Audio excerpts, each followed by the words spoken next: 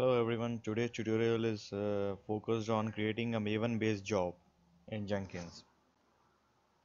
For that, let's go through our requirements. That is, requirements is Java installation and Maven.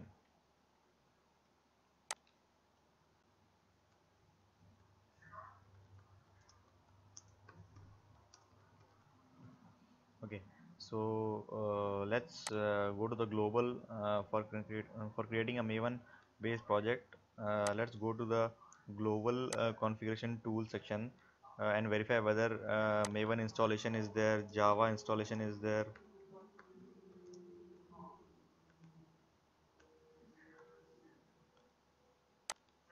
So here we go to manage Jenkins, and then global tool configuration,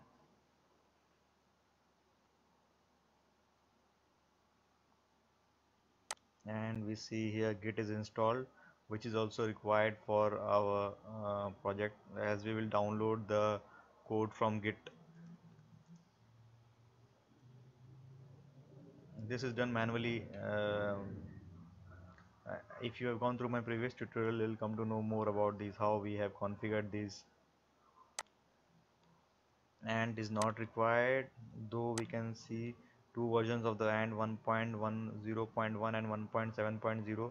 These are the installations which I covered in the previous tutorial while building project through Ant as a build tool.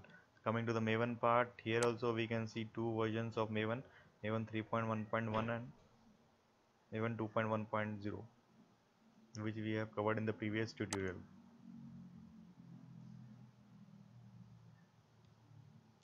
Now Java is remaining. Yeah, so you can see Java is also there installation. We are using Java 8 for the project, so everything looks good. Let's create a new project, new item. Just give any name for our tutorial. I'll give this specific name, tutorial Maven Git third job, so that we can come to know from the job what all things we are using. Maven is the build tool which we are using. Git is the uh, version control tool we are using. As we already have the job, let me delete it so that I can explain you much better and we can come to know.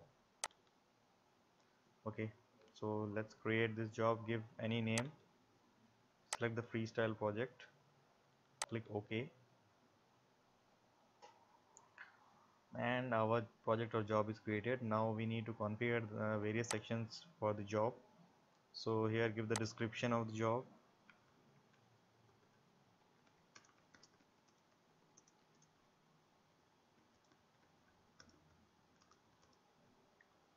We are using Git as the version control tool and Maven as build tool for project demo. Go to the source code management part, choose the radio button Git. Here provide the repository URL of the Git from where we will download the code. So if you have your own source code, you can use that. Otherwise, you can just browse to my URL here and just clone it from here. Just remember, in Git we need to clone the repository URL. So here we have given the URL. Now we can select the credentials from here, which I have already created, or the credentials in the previous tutorial. If you want, you can add from here also. Add Jenkins.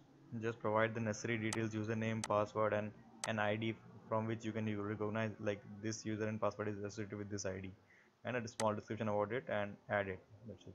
This section I have covered in previous tutorial, so I'm not doing it again here. So after creating, you will get an account like this. So this was created by me in previous tutorial, and Amrit SQL1. Yeah. Skip the section here. Let it be by default as master. For more details on these branches and all, I'll explain later when I'll cover the Git tutorial. Make the repository browser as auto, or you can select any other option if you want, which it will go to the repository and through those browsing techniques, or you can say tools. It will use it will use these tools to browse to the repository. Now let's go to our build triggers. We can have some SCM or a schedule in which we can start the build. For now we are not considering those things. Let's go to the build section. Here we are using Maven as the build tool, so let's select the Maven option. Yeah, invoke top level Maven targets. So as we have two versions of the Maven, so we will be having two versions listed here. We can select any one. So let's select this one. As already in the previous section we created Maven 2.1.0 and selected this one, that one. Now let's select this one so that we can see if it's working or not. Now goal is the section, or it's similar to the and target. So in Maven we have goals and phases. So which tells the Maven what to do or which life cycle phase to execute in the final, so that it can produce the final product. So we will provide the package as the phase which will create the jar for us. Just click on advanced. For our case, we can see in the once the checkout or the download of the code is done, there is no pom.xml here.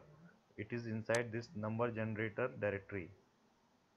So we need to point to this pom.xml so that we can build it.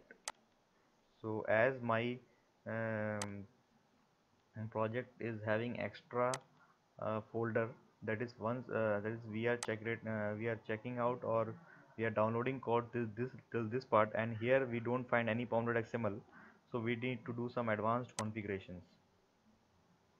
So for that, just uh, we will yeah, this is the pom section. If you can see, it will explain more. uh, okay, there is some issue with Jenkins. It's not able with Jenkins version, it's not able to load this. So we can just pass the part, we can just pass the part till our pom.xml here. So just give number generator and then pom.xml. Pom.xml is the basic unit which Maven recognizes to execute the XML file. Like in and we have build.xml. So if you have your if you have the pom.xml in your checkout area, that is suppose like we suppose this is the URL we checked out, and here we have the pom.xml, then there is no need to specify this directory and then pom.xml. This is required only when in the checkout area directly we do not have pom.xml. That is, it has some more subdirectories, and we need to provide the path till that pom.xml to execute it. As in our case, we don't have that pom.xml directly in the checkout area, so we have to point it till the path of pom.xml. And if you are having in the checkout area directly, then there is no need to specify it here also. This can be blank and you can just save it. But as we don't have our pom.xml in the checkout area and we have a subdirectory inside which it resides, so I will point it to that path and just save it. So our project is configured. Let's try building it.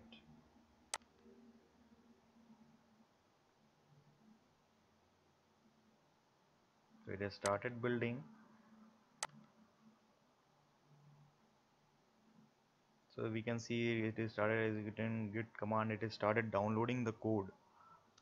Now the code which it downloads, it comes in the workspace area. So we can go to the project, and this is your workspace area. Here the code will download it. Like, see, we can see that the number generator folder is downloaded inside the pom.xml, and our source code is here.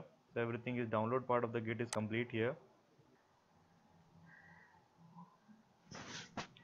Okay, so now we see Maven has started building, and it has got the pom.xml here, and it has executed the package phase or goal here. So first, it has Maven has a life cycle, that is, it has 7 phases which we can learn more about in the Maven tutorial later. So as of now, we are just interested in our final product or output, or the artifact which you produce, that is number generator. We need this jar. So let's see where, as the build is success we see with blue wall. Let's see that it is generated in the workspace. Go to number generator, and Maven generates everything in the target folder. So just go to target, and we can see yes, our jar is created. So this is the jar which we needed. So our tutorial for Maven job is complete here.